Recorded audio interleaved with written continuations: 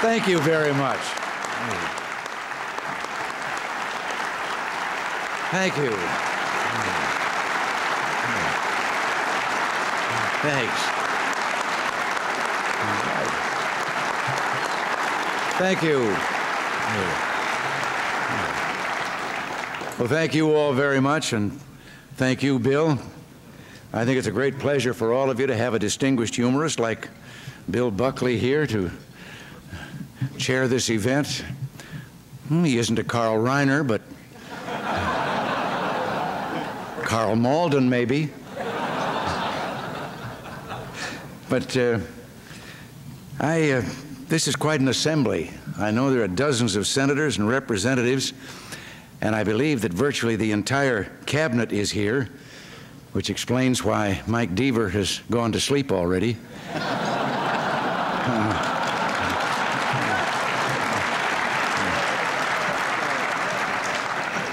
We're all here to pay our respects to Howard Baker, and the occasion is billed as a roast.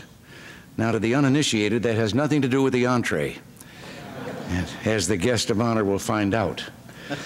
I must confess, I'm not much of a roaster. I believe that if you can't say something nice about a person, you shouldn't say anything at all. So, in conclusion,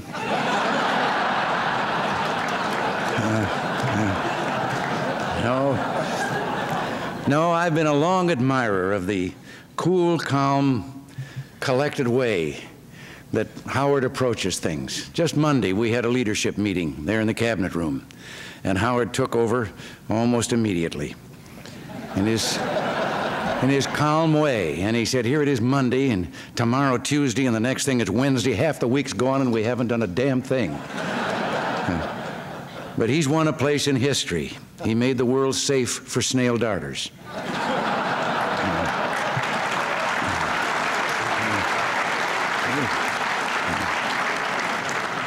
And he told me on the steps of the Capitol at the time of the inaugural 4 years ago, he said, Mr. President, I want you to know I will be with you through thick. And I said, what about thin? He said, welcome to Washington. But he's done everything he can to help me. I asked for a 30% tax cut. He gave me 25. Some people might say you came up a little short, Howard. Now, I'm not going to go into that kind of joke at all. But here's a man with a distinguished career that he's had in the Senate.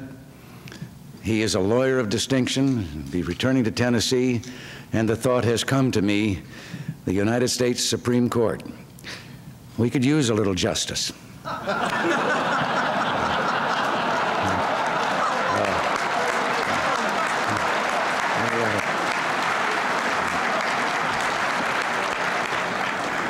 But all I can say is that whoever succeeds you in the Senate leadership, Howard, is going to have a mighty big camera bag to fill. Howard has done what I think most of us would agree is the impossible.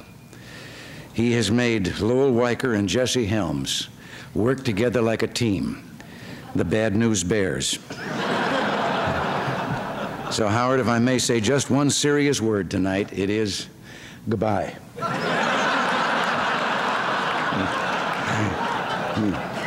But then, I must add, and this time in real seriousness, Howard Baker has been a true friend.